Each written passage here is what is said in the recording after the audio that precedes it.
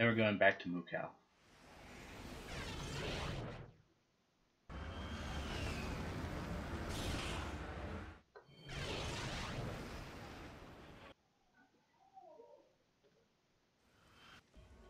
Alright, so all in all you have to really do on Mukow 2 is you just have to go and to complete the arena once more.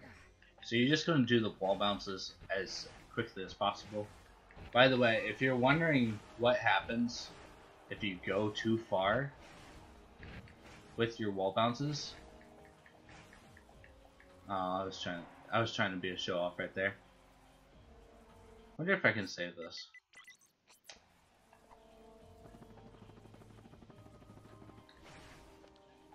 Huh. You can do that if, say, you go too far. I'm actually gonna be a show off for a second and show what happens if you want to go a little bit too fast. There was no doubt that I wanted to put this in the tutorial. It's really useless. It's actually not useful at all. But it is cool to do every now and then. So what you're going to want to do is, once you see that you're about 2 whips away, you want to stop holding X. You're just going to whip up into that surface. There's a better version of that if you do it just right. Let's see if I can do it just right.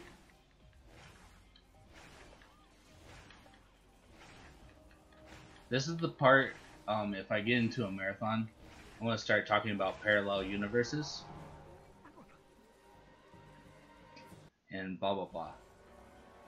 But you know what? I think I've shown off what it does. I haven't gotten the best version of it, but I'll let you guys discover that on your own time if you feel so inclined to try it out. You go super fast. It's mainly because, like, the game does not want you in that position. So all in all, what you're going to want to do is you're going to want to, once you're about this spot, pull out your Shard Reaper, pull out your Nano Swarmers, and go into the arena. It's going to automatically put you into a battle. So you want to spread out your Nano Swarmers as efficiently as you can, while aiming your camera in directions to where you can spawn enemies where you want them. So right now I'm going to be circling back and forth and placing Nano Swarmers back and forth to where all the enemies will spawn in between my Nano Swarmers.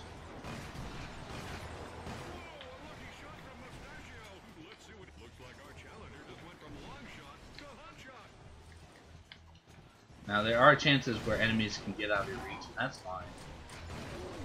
You'll also run out of the Nano Swarmers pretty quickly if you run out of ammo or have bad ammo drops. So that's completely fine. If you notice, there was only really one wave left after all that, so you just want to manage where you have your Nano Swarmers. You can run around the entire arena if you want. So right here, I want to stress out that this is by far the hardest boss you will ever encounter in this speedrun. He's very RNG dependent. You only want him to do one move. And luckily enough, he did not give it to us first try. So we're going to run around the arena. Once you see him do this move, you're going to want to jump out above the lava, and he's just going to kill himself for you. So there you go. Hardest boss defeated.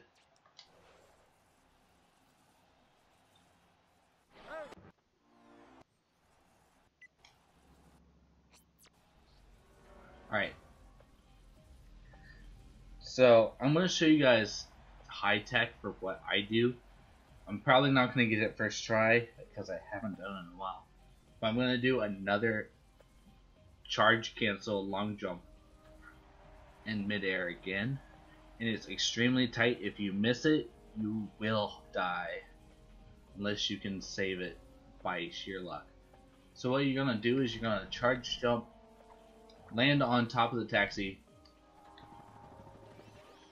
and then charge jump out of that and long jump out of your charge.